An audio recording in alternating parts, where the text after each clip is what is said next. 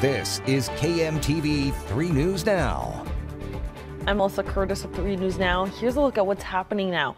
Omaha police have arrested a man in connection to the vandalism at the Bob Carey pedestrian bridge. 42-year-old David Orlowski was arrested Friday evening in connection to the destruction of property investigation at the bridge. He was arrested for felony criminal mischief greater than $5,000. Orlowski has an outstanding felony warrant for a similar charge out of Council Bluffs.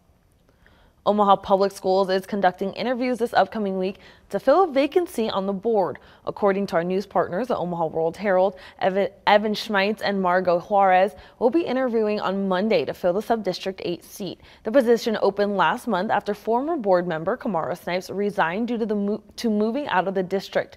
The board meeting will start at 5:15 p.m. Monday at the TAC building.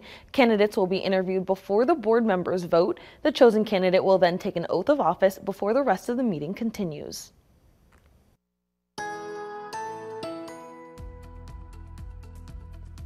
And I'm 3 News Now Weather Alert meteorologist Audra Moore with this weather update. We'll get to enjoy a bit more sunshine again on Sunday. And that, along with breezy southwest winds, will help us to warm back up into the low and mid 50s across most of the area, especially along into the south of I-80. It will be a few degrees cooler up to the north, highs in those mid to upper 40s, where there's a little bit more snow still left on the ground. But we'll do more melting as we go throughout the day on Sunday. Then heading into Sunday night, once the sun sets, temperatures start to drop. Most of us are going to be back down in the 20s by the time you're getting ready to head out the door on Monday morning. But Sunday afternoon here in Omaha, a high of 53 degrees. Those southwest winds at times gusting up to about 30 to 35 miles per hour. But the winds overall will be backing off as we go throughout the day. But the warming trend, that is going to continue. Monday, basically a repeat of Sunday, not quite as breezy though, back in the low and mid 50s.